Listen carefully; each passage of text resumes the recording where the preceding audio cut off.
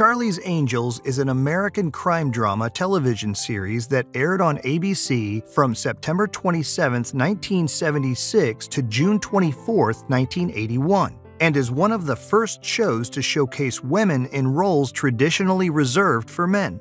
Charlie's Angels was created by Ivan Goff and Ben Roberts and produced by Aaron Spelling and Leonard Goldberg. Despite mixed reviews from critics and a reputation for merely being jiggle television, specifically emphasizing the sex appeal of the female leads, Charlie's Angels enjoyed great popularity with audiences, as it was a top 10 hit in the Nielsen ratings for its first 2 seasons. By the 3rd season, however, the show had fallen from the top 10. In the 5th season, the show fell out of the top 30.